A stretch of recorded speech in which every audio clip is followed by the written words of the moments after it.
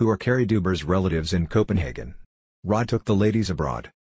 After a season full of drama, rumors, and shouting matches, the ladies of The Real Housewives of Dallas took their talents to Copenhagen for a much-needed trip away, apparently to meet some of Cary Deuber's extended family.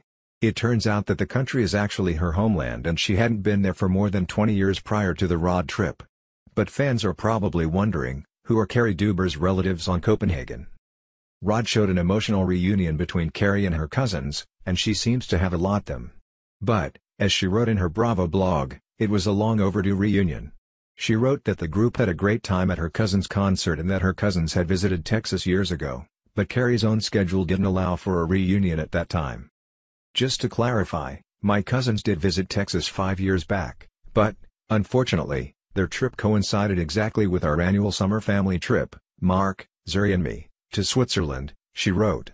So we were still on opposite sides of the Atlantic.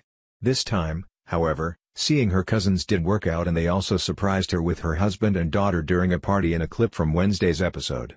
It was one of those rare raw moments in Rhod and it seemed to bring the rest of the cast together, if only for a few minutes. While part of Cary's reason for being there was to reconnect with her cousins, it didn't stop all of the season-long drama from following them across the pond.